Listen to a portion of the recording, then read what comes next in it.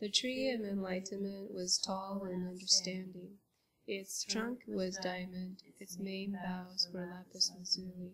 Its branches and twigs were of various precious elements. The leaves, spreading in all directions, provided shade like clouds. The precious blossoms were of various colors. The branching twigs spread out their shadows. Also the fruits were jewels containing a blazing radiance.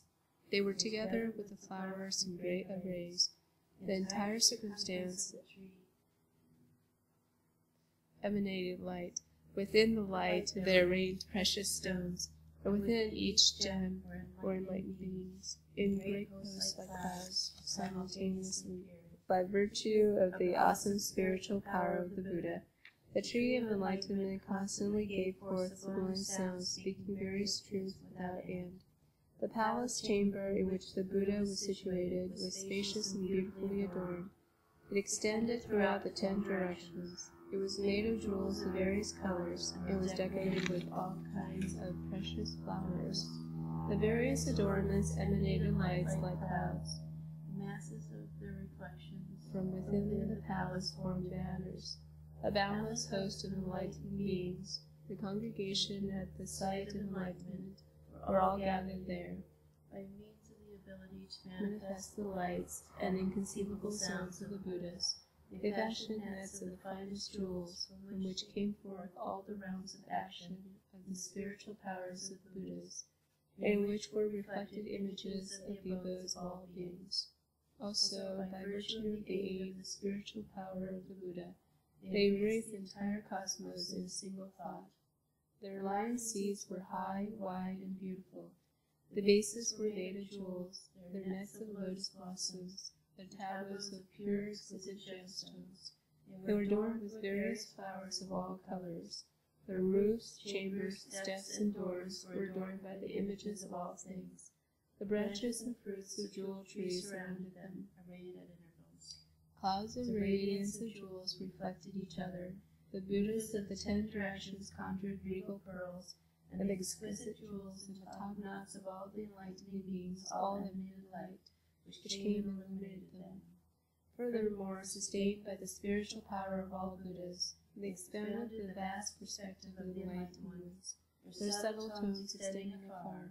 There is no place they did not. The site of enlightenment in Sanskrit is Aranya. The site of enlightenment can not only be a physical place, but also a place in our mind and in our hearts. Aranya is a place where the Bodhi resolve is generated. So whenever we're developing our resolve for Bodhi, resolve for Buddhahood, then we are growing our Bodhi in the Aranya, in the site. Not only is it in the physical sense, but also very much in our minds. But they go hand in hand. It's the mind working with the physicality and the physicality work with the mind. The most simple example that I think of is that oftentimes when we think of something that makes us happy, a happy memory or what have you, we naturally smile.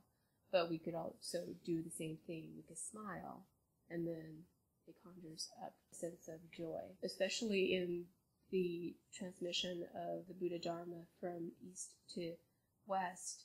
The focus has been on meditation, insight meditation, vipassana meditation being so popular. The sitting and the focus on the mind is crucial. The wish to help, to do something. It's a bodhisattva ideal that hasn't yet been shared much in the West, because the West mostly knows about mindfulness and meditation, but either the desire to help comes from the Protestant being a good Samaritan, how the striving to help actually stems from that calm place of our sight and enlightenment.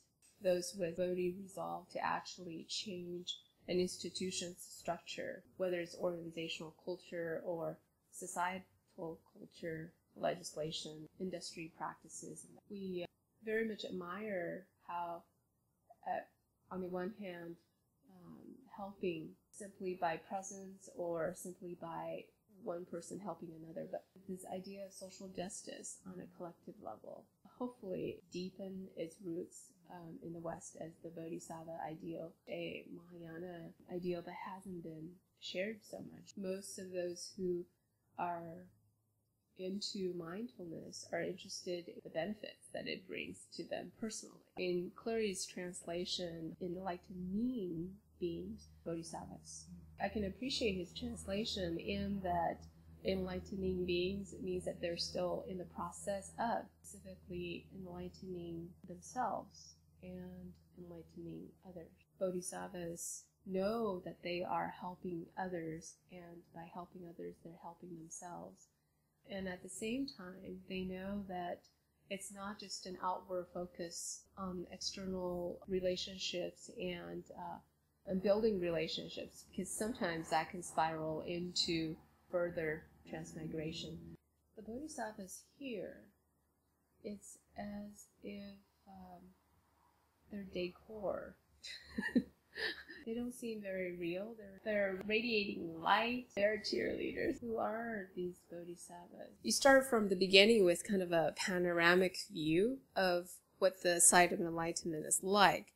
And then the picture frame zooms in on tree and on the palace and then on the seat.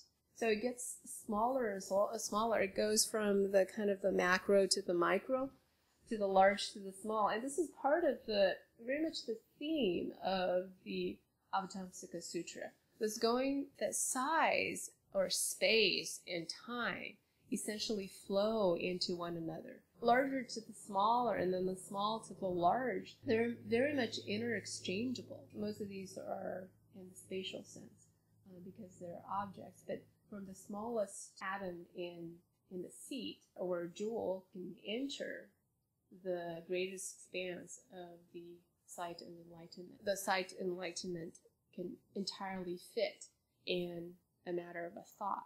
How porous the borders are. This can also apply to time.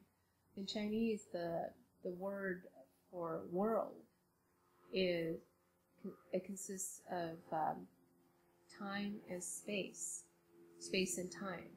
So the world is, so far in what we've read, we've got the Buddha and the Bodhisattvas. I actually like to say a little bit more. Cleary translates Buddha as the single Buddha, and obviously he's referring to the historical Buddha of the land of Magadha in India. Or is it to interpret that we're talking about Buddhas in the plural? Because there can be multiverses, that if one universe is only in a matter of an atom, then how many atoms are there? So there are multiverses, and there are multiple Magadhas and multiple Buddhas, and not to mention then how many bodhisattvas around each Buddha.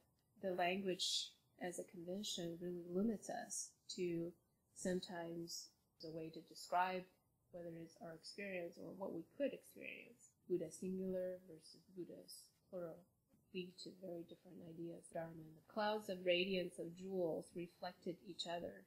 He uses a colon, and then the Buddhas of the 10 directions conjured regal pearls, and etc. So his using a colon right here is an interpretation of the text. Clouds actually become essentially the setting, and then the Buddhas, either from them or out of them, whatever, pearls, jewels, and etc. Versus, if I were just to change that punctuation mark to a semicolon, then it would be a different interpretation. That the clouds is merely another aspect of the Buddha's manifestation of various pearls and jewels and gems. That's why I like to look at both Chinese and English, and I can imagine those who know Sanskrit, if they were to look at Sanskrit, although I understand some are quite different, and not to mention they are non-existent right now in some of the chapters. Not only is it that the words will lead us to different ways to view the Dharma, Even if we're looking at the same language, the way that we interpret it, so very much vary how many different possible interpretations we can have looking at one line or one paragraph of the teachings. And possibly all or many of the interpretations can be correct, and that there is not just one supreme interpretation. In our real world, though, isn't it the case that interpretation that dominates is from those with the publication or with the institutional power or with certain status? Looking at the final line, they expound this is a crucial point, the emphasis on the power of the Buddhas and how, as they share the Dharma, here's a Bodhisattva contemplation. Also, by virtue of the aid of the spiritual power of the Buddha, they embrace the entire cosmos in a single thought. So who are the they? The Bodhisattvas, right? The Bodhisattvas, with the aid of the Buddha, they practice this particular practice. What is this? Embrace the entire cosmos in a single thought. Try that for a few minutes. I mean, this idea of embracing, I actually think it doesn't work. Our tendency is to grab onto and embrace, and then we actually create limits with our limited length of arms, what have you. There's an analogy in another sutra that talks about how to capture the greatest expanse or greatest amount of air, what size container would you actually use? The size of a bowl, a bathtub, or size of a semi-truck. The greatest size of air, of space, of emptiness, greatest expanse we could capture is when there's no container.